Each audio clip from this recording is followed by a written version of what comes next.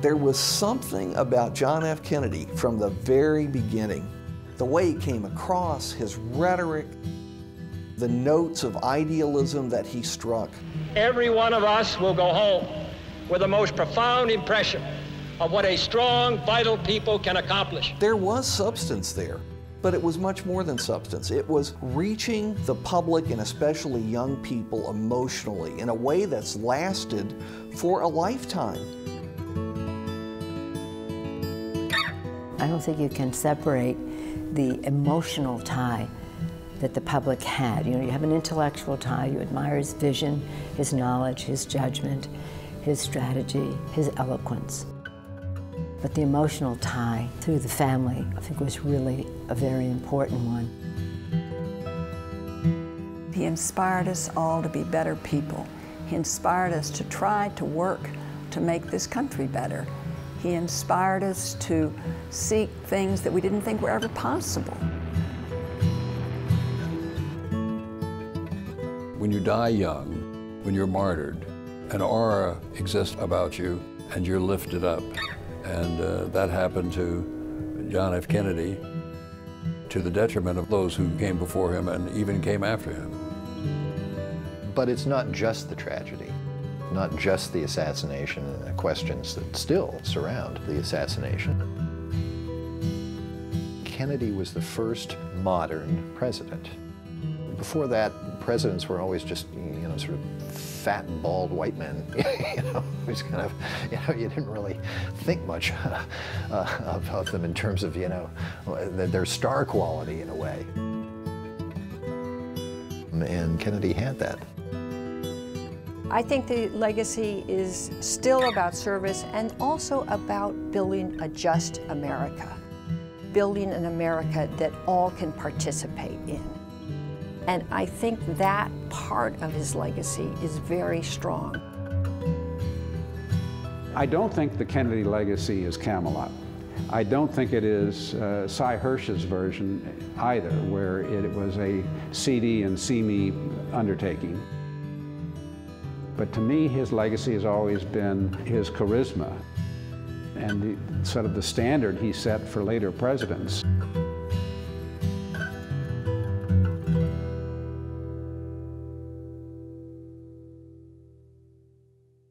Funding for this program was provided by Mrs. Victoria B. and Mr. Paul H. Saunders, Richard S. Reynolds Foundation, McGuire Woods Consulting and McGuire Woods Law Firm. Additional support was provided by the following: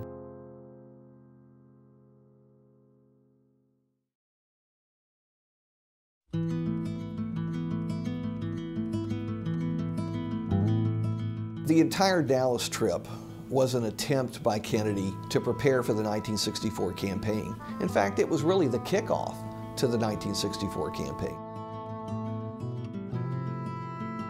Texas had become ground zero for the split in the Democratic Party. That's why he went to Texas, to try and put the pieces back together. He could lose some other southern states. He could not lose big Texas. The anti-Kennedy sentiment in Dallas was considered especially strong.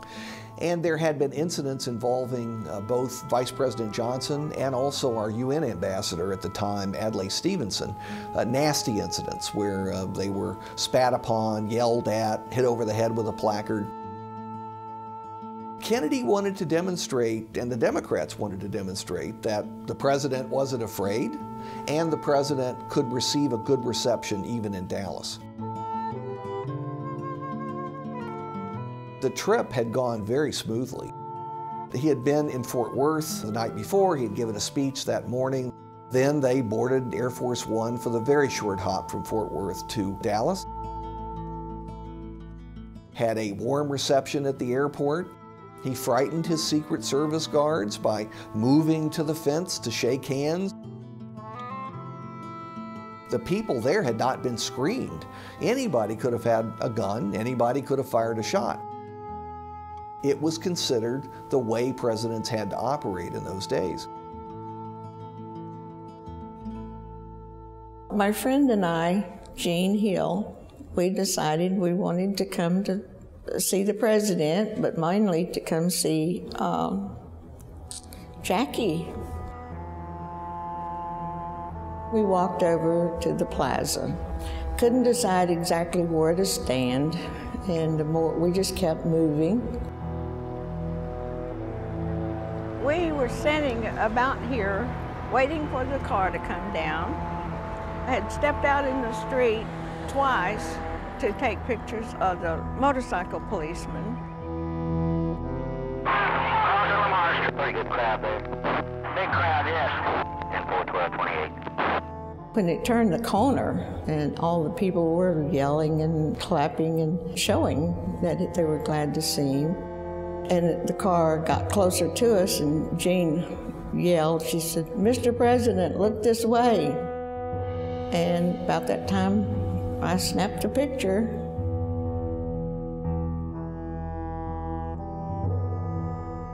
That was the first shot that I heard. I heard Jackie, we were so close, and she said, "Oh my God, he's been shot." And on the second shot that I heard, I thought, I saw that man's hair jump. And I'll never forget that as long as I live. It was not his hair jumping, it was his head.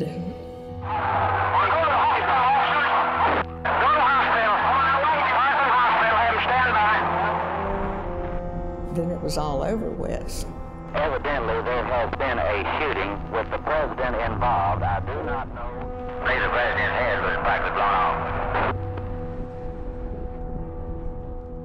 It was obvious to the doctors from the very beginning that there was no real hope, but they did the best they could. They eventually fixed the time of death at 1 p.m., but he was actually dead instantly. It was total mass confusion. We didn't know if this was the beginning of World War III. We didn't know if it was some sort of an attempted coup. We didn't know what it was. And we were literally, people were terrified. Yes, the man up there to cover this building is Texas School broke the depository. And if those two shots come from that, if you're facing it on the Elm Street looking towards the building, it would be your upper right-hand corner at the second window from the end. At the University of Texas, where I was going to school, I was in the dorm and my former roommate called me and she said, "Stay where you are. I'm coming to get you." Shock and disbelief give way to tears. And she had heard the president had been shot in Dallas. And she knew that my parents were there. And then she took me to a room where they had a radio. They had the radio on, and I listened, and I just fell on my knees and started praying that it wasn't so.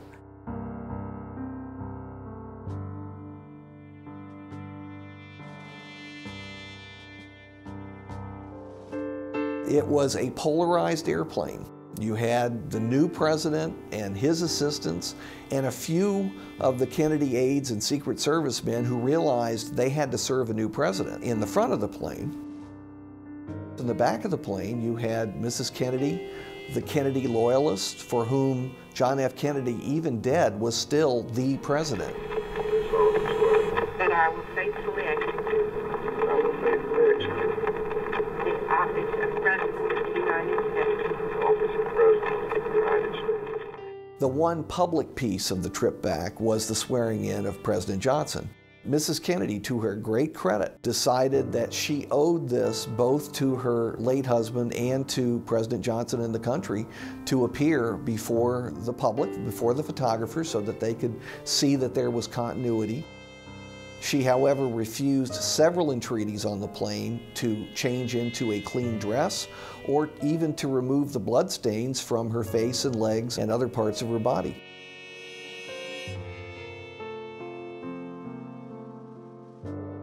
As she said repeatedly on that trip and after she got back to Washington, "I want them to see what they've done to Jack." Like everyone else earlier that evening, we were watching on television as the sad events unfurled and the phone rang. And my wife came with her eyes very, very large and said, "It's the White House." Mrs. Kennedy had expressed the wish for the East Room to appear as it did when Lincoln lay in state there. We needed to get some illustrations of what the room looked like. I went down in the bowels of that enormous Library of Congress looking for Harper's Weekly and Frank Leslie's illustrated newspaper. I found the copies I wanted. A couple of the White House people got me and said, we've got to find a place to go to look at these. And we went in the Oval Office. That's when it all got to me, to see the two white sofas and the rocking chair. We got down and spread out everything, and they saw what we needed to do, and then we went into the East Room. We actually had the Lincoln catafalque, the original platform on which they put the president. Certainly it was an important step to associate him in death with Lincoln, because you insert the ingredient of martyrdom in there, and as well as the legend you created. The nation, the world, mourns John Fitzgerald Kennedy. Mrs. Kennedy deserves full credit for this spectacular funeral and the other services connected with the long goodbye to President Kennedy. She knew what she wanted by the time the plane landed. She started expressing it almost immediately. Mrs. Kennedy ignites an eternal flame at the head of her husband's grave. If you go back to the actual Kennedy administration, you can't find a single reference to Camelot. Camelot came about in the mind of Mrs. Kennedy in the week after the Kennedy assassination. She thought about how she wanted her husband to be remembered. She wanted to put the whole administration in some kind of context that would carry on through the generations and even eons. And so she remembered an album that the President and First Lady liked to listen to late at night, and it was from the Broadway play Camelot. She thought that encapsulated the Kennedy administration and how people viewed it as a very special moment that was gone forever. When John F. Kennedy was elected in 1960, he received a shade under 50% of the vote. By the year after his assassination, a Gallup poll showed that 64% of Americans claimed they had voted for him in 1960. That gives you a sense of the overwhelming grief that existed, and even a sense of guilt about what had happened to President Kennedy. That was transformed into legacy, a legacy that President Johnson and his successors have used for their own purposes in the White House's since. On the 20th day of January in 1961, John F. Kennedy told his countrymen that our national work would not be finished in the first 1,000 days, nor in the life of this administration, nor even perhaps in our lifetime on this planet. But he said, let us begin. Today, in this moment of new resolve, I would say to all my fellow Americans, let us continue. Obviously, the work of Lyndon Johnson and many of the great initiatives that he took were a continuation of the work of John F. Kennedy, some of it executed in a way that only Lyndon Johnson could do. Daddy, because of his close contacts with the Congress, because he was one of the Congress's people, he knew how to try to get some of the legislation through. Daddy did a lot of talking with Republicans as well as Democrats to try to persuade them to pass things like some of the unfinished business, Daddy would say, of Medicare, of Clean Water Acts, civil rights. It was proposed more than 1 year ago by our late and beloved President, John F. Kennedy. The succession of Lyndon Johnson to the White House made all the difference in passing the civil rights laws. He could do what John F. Kennedy either couldn't do or wouldn't do. He had an affinity for working the legislators. He had been one of them in a way that John F. Kennedy had not been. He knew how to get things done in the Senate. He was just a better politician than John Kennedy had been, and used that to great effect. If you list the civil rights activities of all the presidents, Lyndon Johnson is #1. There's no one better from that day to this day.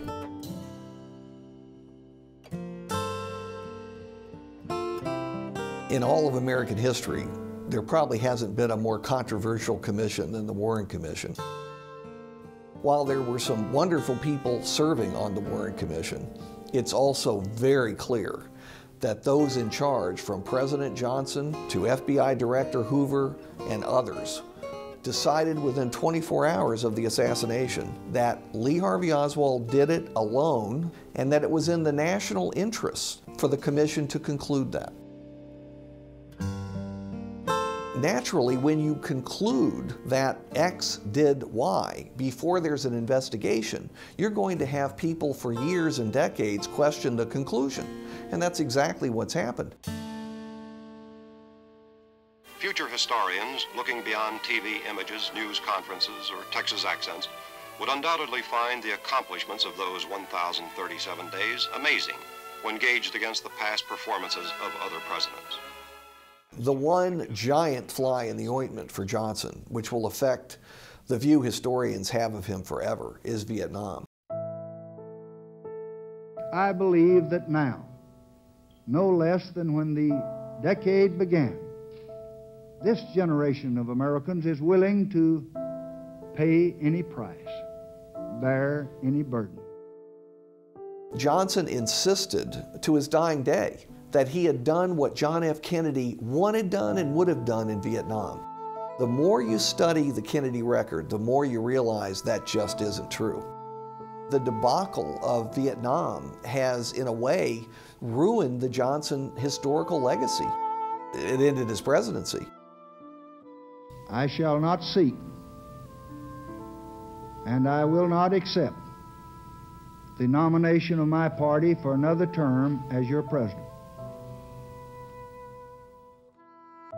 The Johnson presidency was bracketed by 2 Kennedy assassinations. In June of 1968, on the very night that he won the critical California primary, Bobby Kennedy was gunned down in the Ambassador Hotel in Los Angeles. Lyndon Johnson once again had to go out in public and insist that one man had done the shooting, but there were fewer and fewer people who believed it. Most people in the back of their minds realized that for 5 years, he was serving out John Kennedy's term. Kennedy almost certainly would have been reelected in 1964. So it was never fully Lyndon Johnson's presidency. But Johnson, to his credit, was able to use John F. Kennedy and the concept of legacy to accomplish a long list of legislative programs. It's not a terribly original point, but a lot of people have noticed that Jack Kennedy was really the first president of the television era. Your candidates for the most important office in the free world seek your concern, your thoughtful judgment, and your... He perhaps wouldn't have been elected president in the first place in 1960 had the televised debate between he and Richard Nixon only happened on radio. Most people who listened to it on radio, if polls are to be believed, thought Nixon got the best of it. Mr. Nixon is appearing in the doorway now. Richard Nixon had been trying out for the presidency since the late 40s and early 1950s. So when he finally achieved it in early 1969, it was somewhat ironic that the biggest event of his first year as president was one initiated by his great rival John F. Kennedy, the moon landing. I believe that this nation should commit itself to achieving the goal before this decade is out of landing a man on the moon and returning him safely to the earth.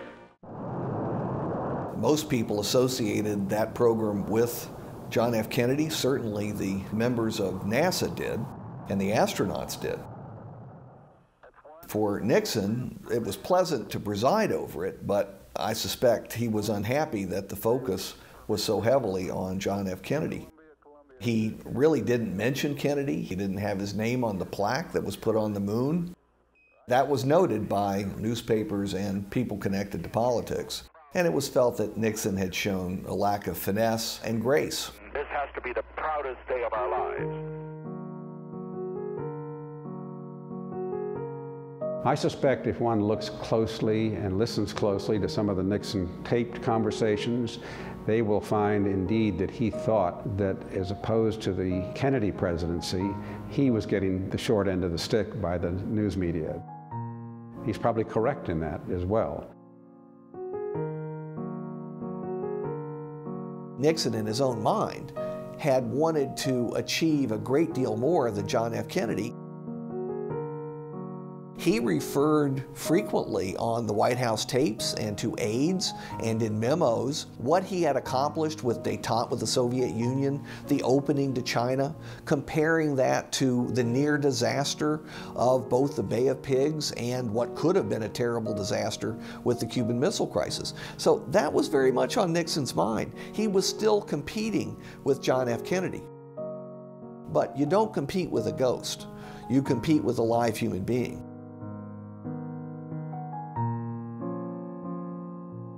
I really think the candidate he thought he was going to be running against in 1972 was Ted Kennedy, and like all good politicians, ran scared. When Chappaquiddick happens, he sees this as a golden opportunity and has Ehrlichman take a private detective that they have working for the White House and send him to Chappaquiddick within hours of the tragedy up there. He thinks it is not likely something that Ted Kennedy can overcome if he runs in '72. From that day forward, he just wants to make sure that Teddy Kennedy isn't somehow moving in the background against him. Teddy, we are covering personally. He was in Hawaii on his own. He was staying at some guy's villa, and we had a guy on the river, and he was just as nice as he could be the whole time. The thing to do is just watch him, because what happens to folks like that, you have that kind of problem, is that they go quite a way up and they go down. That's what I'm hoping for.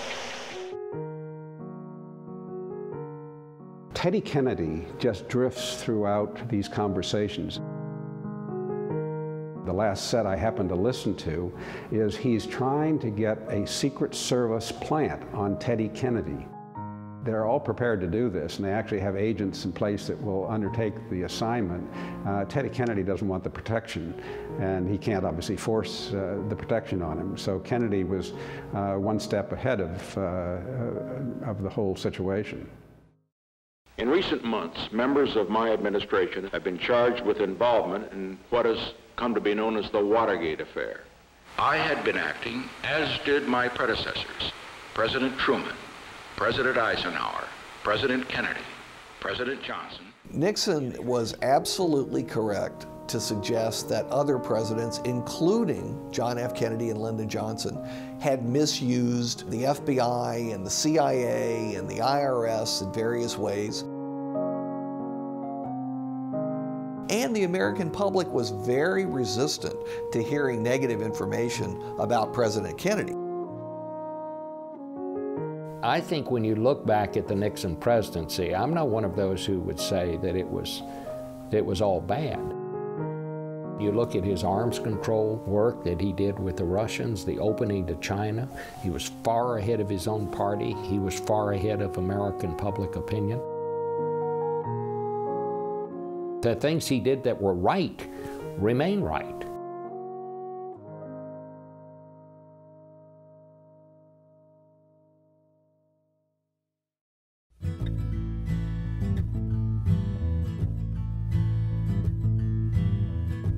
Ford was president at a time when Americans started revisiting the Kennedy assassination. The government had lied to them repeatedly during Watergate and also during Vietnam. They began to doubt other conclusions that had been sold to them by the government over the years, and the Kennedy assassination and the Warren Commission was an obvious choice.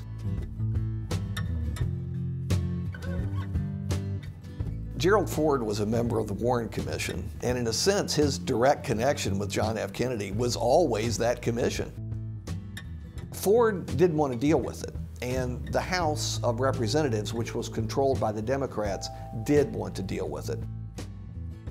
So the House set up a select committee on assassinations, focusing specially on President Kennedy. At the time, President Ford had very little to say about it. Later on, he insisted that the conclusion of that House committee that there was indeed a conspiracy in the assassination of President Kennedy was completely wrong from his perspective. Ford, to the end of his life, insisted that the Warren Commission had gotten it right.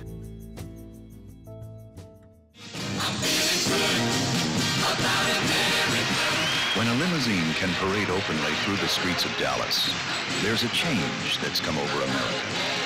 After a decade of tension, the people and their president are back together again.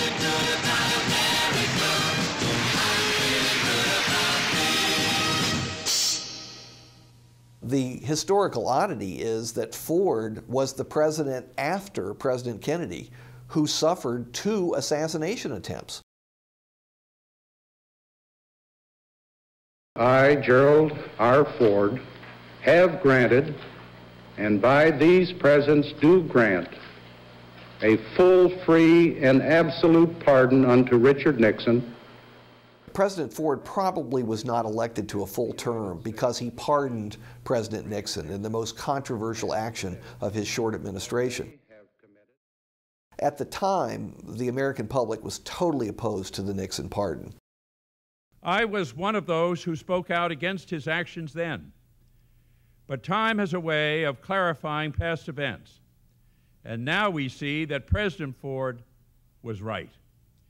His courage and dedication to our country made it possible for us to begin the process of healing and put the tragedy of Watergate behind us. We are honored to present you, President Ford, with the John F. Kennedy Profile and Courage Award for 2001.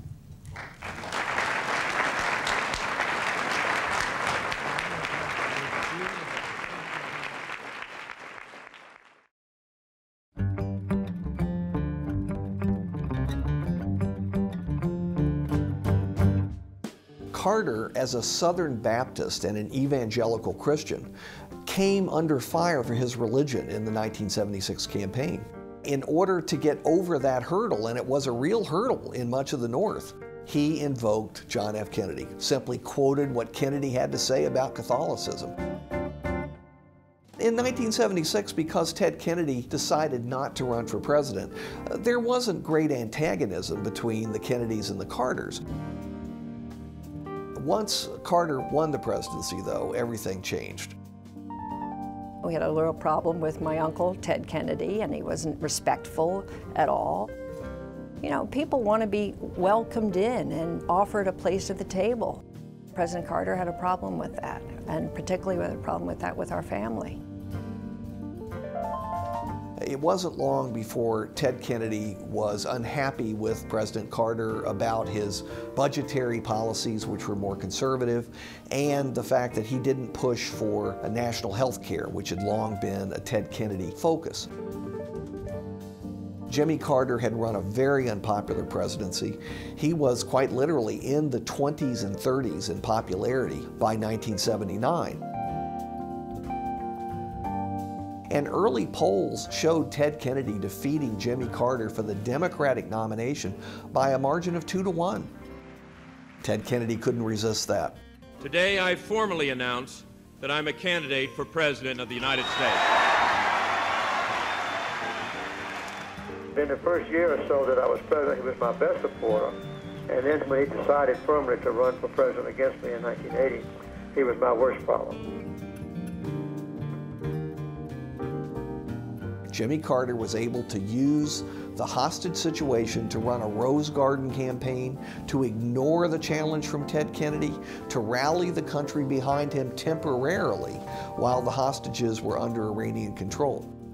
It caused Ted Kennedy to carry the challenge all the way to the Democratic nomination in August. the Kennedy people were barely speaking to the Carter people and vice versa. I've called them the Hatfields and the McCoys, the Carters and the Kennedys. I am confident that the Democratic Party will reunite on the basis of democratic principles, and that together we will march towards a Democratic victory in 1980. They were simply unable to reconcile their differences, even with the looming threat for Democrats of a presidency by Ronald Reagan. For me, a few hours ago, this campaign came to an end. For all those whose cares have been our concern, the work goes on, the cause endures, the hope still lives, and the dream shall never die. After I got the nomination, I met with Ted Kennedy twice, privately, to see what he wanted, what I could do to assuage him, how I could get him to support me. And he was very cool toward me personally. He was determined after he lost the nomination that I would not be elected. When Kennedy came over for the last night of the convention, and everybody came on stage after President Carter had given his acceptance address, Ted Kennedy moved around that stage without once holding Jimmy Carter's hand up, because he was determined not to give Jimmy Carter the photo he wanted. And asked if he could win the general election next November without Senator Kennedy's help, the president said, "I can win much better with him."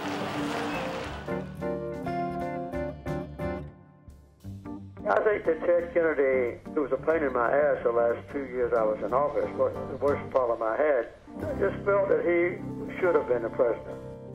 I think Kennedy was very happy when Reagan was elected.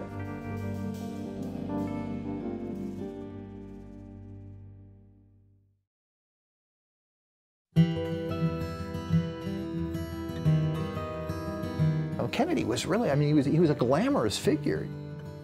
Poised and handsome and tanned, and all of a sudden the impact of the visual became very apparent.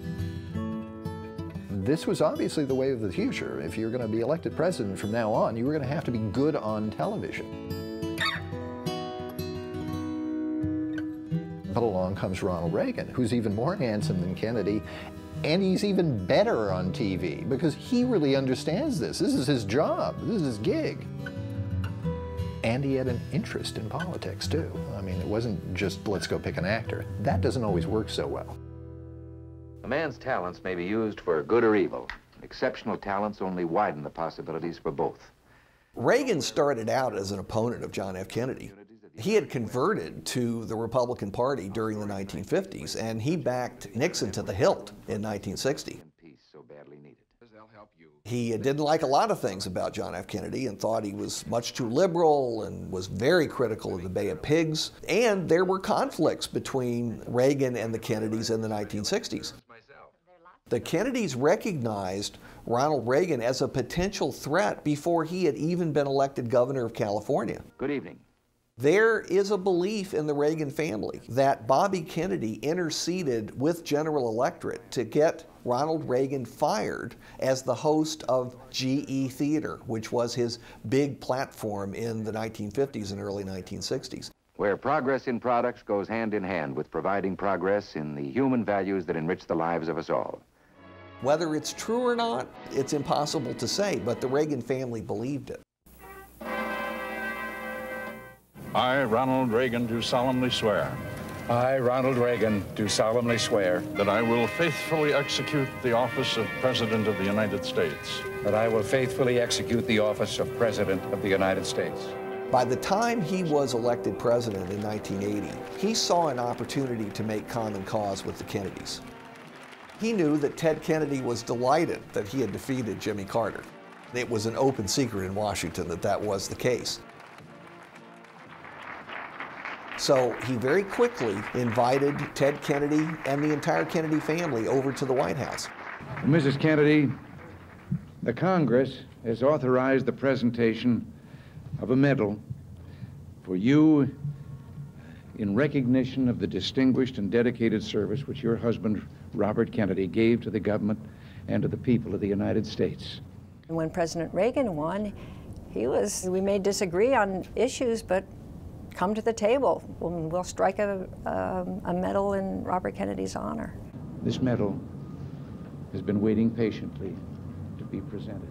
On behalf of Ethel and her children and all the members of our family, let me thank you, Mr. President, for this great honor that you have given to Robert Kennedy.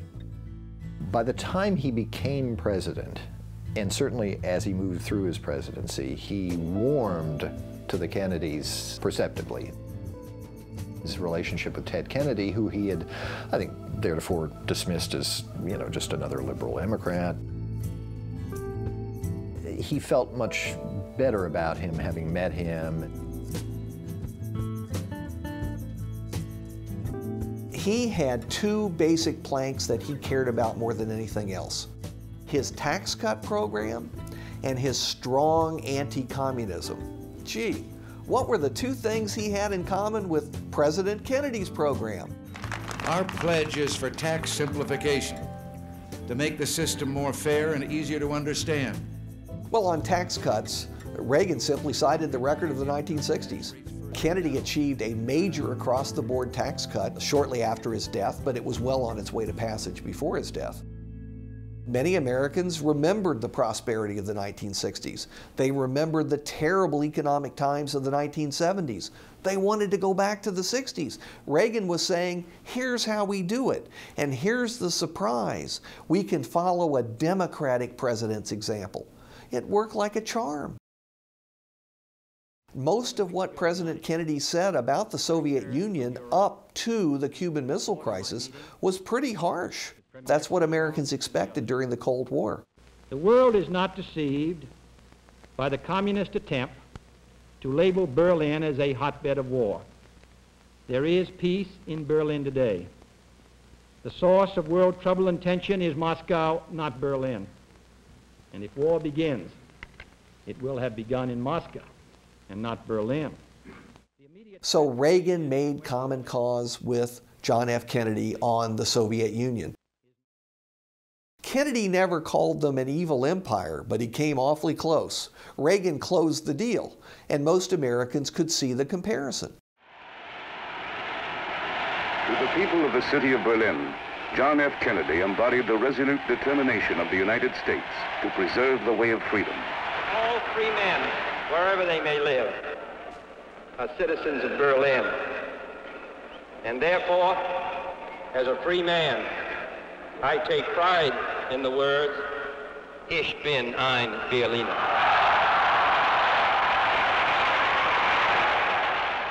The Berlin speeches also linked Kennedy and Reagan. President Reagan and his very media-adept staff knew that they wanted to get President Reagan into Berlin, and they did so twice. There were two well-known speeches there. The best known, of course. Mr. Gorbachev, tear down this wall. It reminded so many people of what President Kennedy had said about the wall to begin with when it was constructed during the Kennedy administration. No Republican president since John F. Kennedy has ever cited John F. Kennedy nearly as often as Ronald Reagan did. Reagan cited and invoked the Kennedy name and record more often than most Democratic presidents.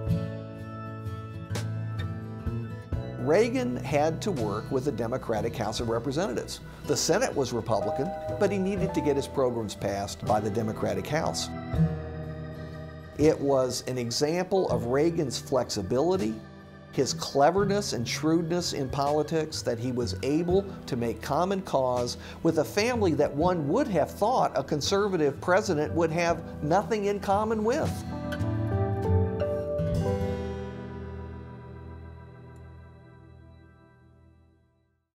I have as much experience in the Congress as Jack Kennedy did when he sought the presidency.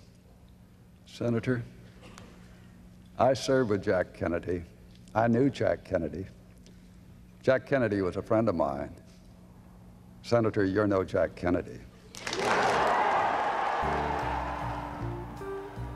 One reason why President Bush 41 may not have mentioned President Kennedy very much was because of what happened in the campaign of 1988.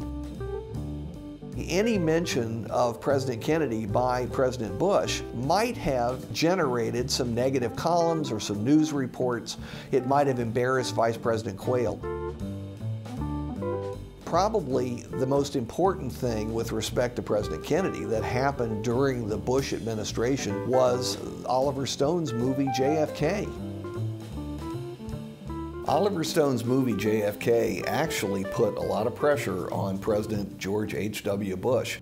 The problem for Bush was it was an election year, he was running behind, and popular opinion was overwhelmingly in favor of conspiracy theories.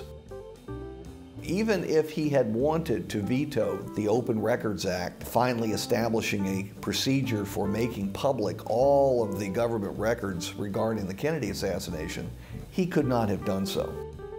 He signed the bill just a couple of weeks before the election. It didn't help him, he lost anyway.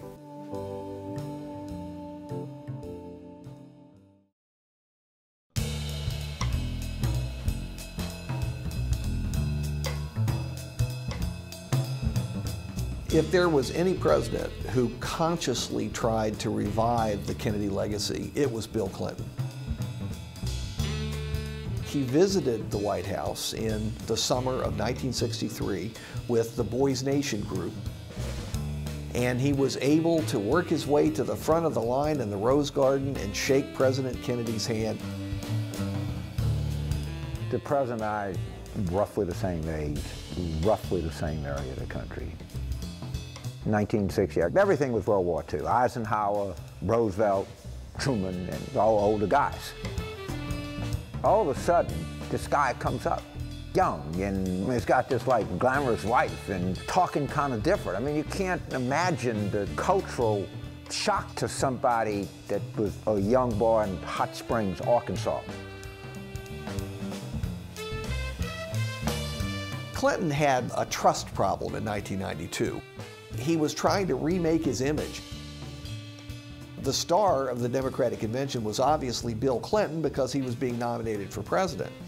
But the co-starring roles were all held by the Kennedys. It was one of the factors in the remaking of his image that enabled him to become a better candidate for the general election campaign. And he had cultivated the Kennedys.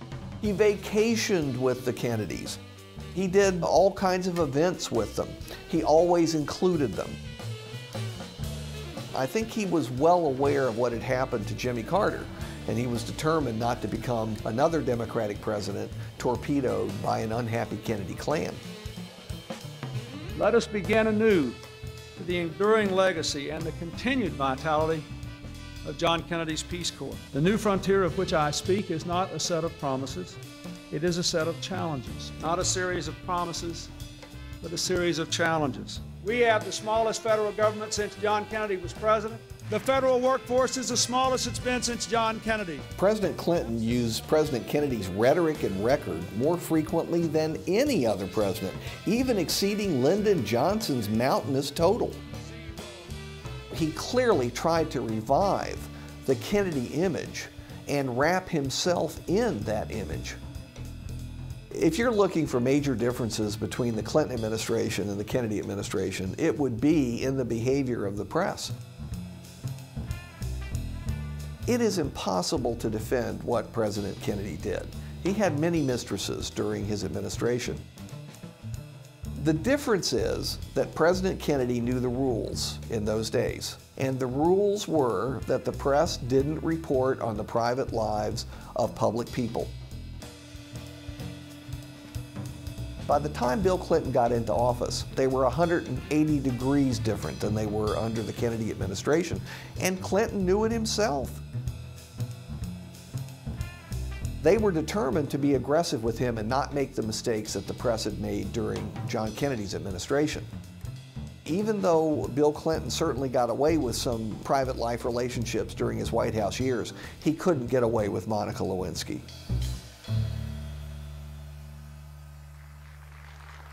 3 decades to the day have passed since my group and I were here in the Rose Garden to meet President Kennedy. It was a very different time for America. There was virtually no cynicism. None of us had any doubt that our country could solve its problems, meet its challenges. Nor did we have any doubt that our president, our Congress, people whom we elected, could faithfully and fully represent us in meeting the great challenges of that day. If there is anyone here who has in the back of his mind any notion at all of going into a public service or politics, I only have one word of advice. If you can manage somehow to get a picture of you shaking hands with President Clinton here today, it might come in handy later on.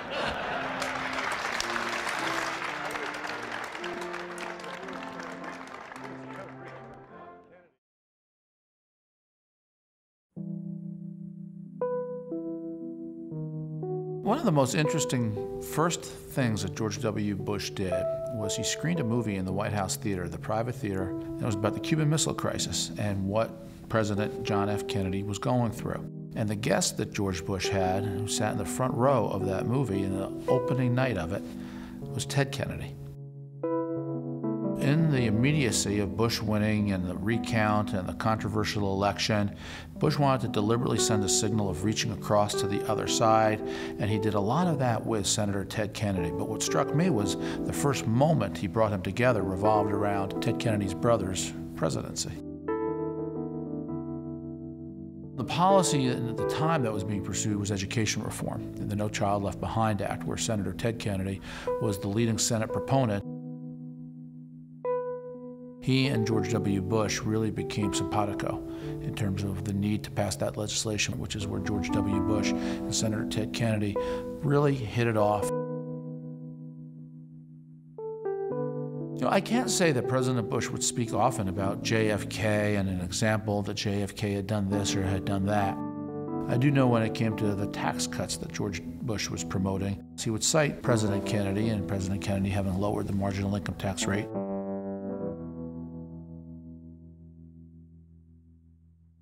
On September the 11th, enemies of freedom committed an act of war against our country. When you compare George Bush's September 20th speech to Congress, where he said, "Every nation in every region now has a decision to make.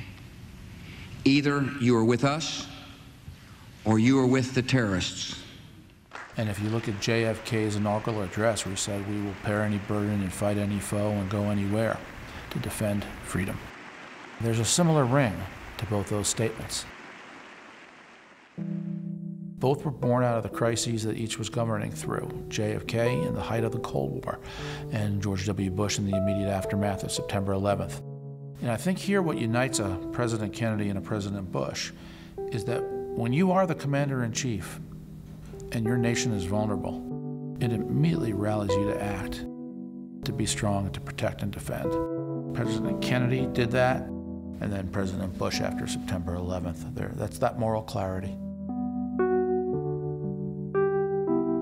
There were the strains that did grow to emerge, and frankly, No Child Left Behind became very controversial throughout much of the Democratic Party, and I think Senator Kennedy had to do a little shifting not to be seen too far out of line with the Democrats on that issue. Much of the remaining differences were over Iraq, where Senator Kennedy was a fierce foe of President Bush. If you look at modern American politics, there are really two dynasties that stand out. For the Democrats, it's the Kennedys. For the Republicans, it's the Bushes. Now, which dynasty has been more successful? The Kennedys had, tragically, a piece of one presidential term. The Bushes have had 12 years in office. But I don't think that rhetorically you could say that any of them have inspired Americans, or that the inspiration has lasted to the extent that President Kennedy and Robert Kennedy and Ted Kennedy were able to achieve as the triumvirate that we associate with the Kennedys.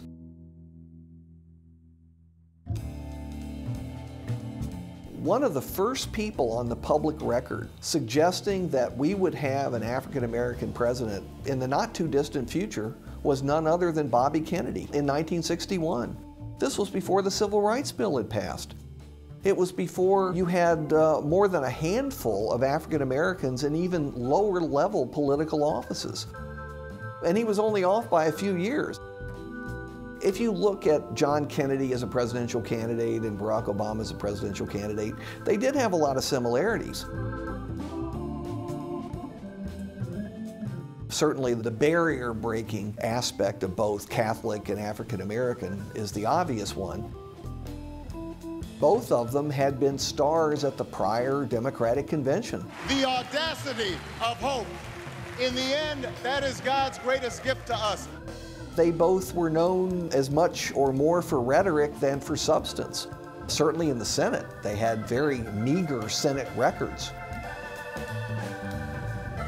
Both Kennedy and Obama were press favorites. There's no question about it.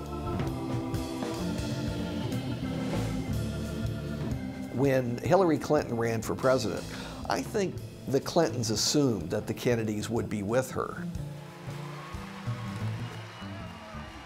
Over the years, I've been deeply moved by the people who've told me that they wish they could feel inspired and hopeful about America the way they did when my father was president. This longing is even more profound today. Fortunately, there is one candidate who offers that same sense of hope and inspiration. It was the endorsement of Ted Kennedy and Caroline Kennedy in 2008 that made all the difference for Barack Obama at a critical moment in that campaign. Tonight, I can report to the American people and to the world that the United States has conducted an operation that killed Osama bin Laden, the leader of al-Qaeda. President Obama achieved that goal with the expertise of the Navy SEALs. In May 1961, when President Kennedy outlined his goal of landing a man on the moon, in that same speech, he also laid the groundwork for establishing the Navy SEALs the following year. One of President Obama's most vivid references to President Kennedy came in 2013 when he delivered a speech at the Brandenburg Gate in Berlin to mark the 50th anniversary of Kennedy's address there back in 1963. And if we lift our eyes as President Kennedy called us to do, then we'll recognize that our work is not yet done.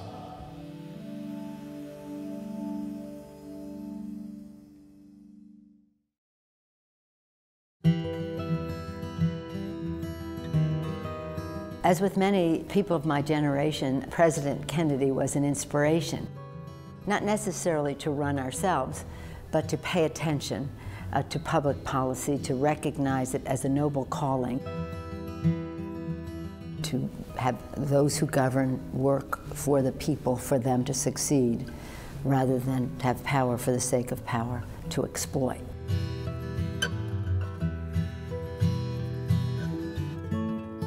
And he was clearly a visionary, clearly consistent with the vows of our founders of equality, and said it so beautifully.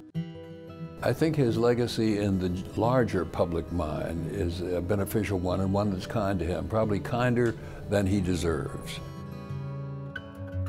because he's given credit for things that he did not do or would not have done because of the aura surrounding him today.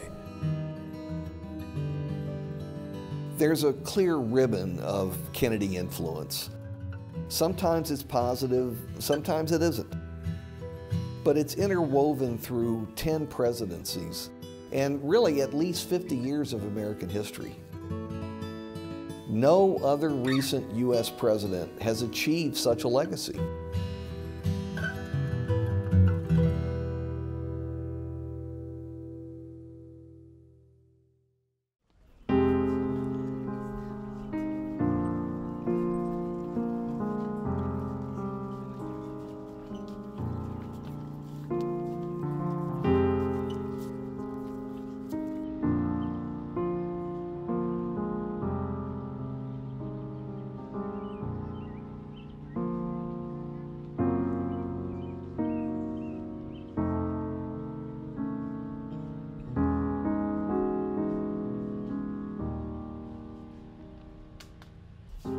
Jack Kennedy had an enormous sense of history. He was always asking, what will history say to what I'm about to do? Presidents who don't think about future judgments fail. Presidents who give it a thought tend to be successful, and he was successful in that regard. The cost of freedom is always high, but Americans have always paid it. Ask not what your country can do for you, but what you can do for your country. Everybody knows the ask not part, but the very next sentence in that speech, I think, has inspired me so much. The very next sentence is, the citizens of the world, ask not what America can do for you, but what we can do working together for the freedom of man. What a beautiful sentiment, and at that time, and what a beautiful sentiment 50 years later.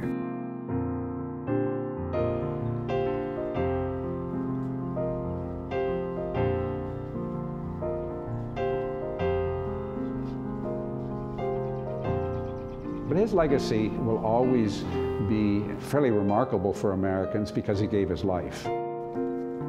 That's more than can be asked of any man for that job.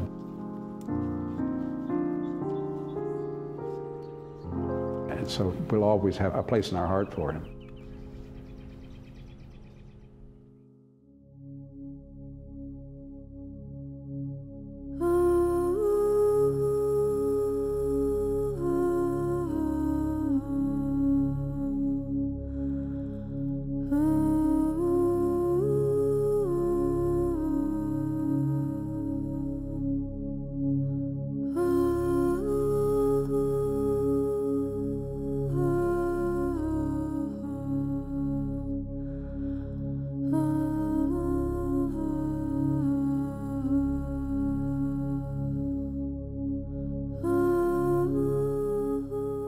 Funding for this program was provided by Mrs. Victoria B.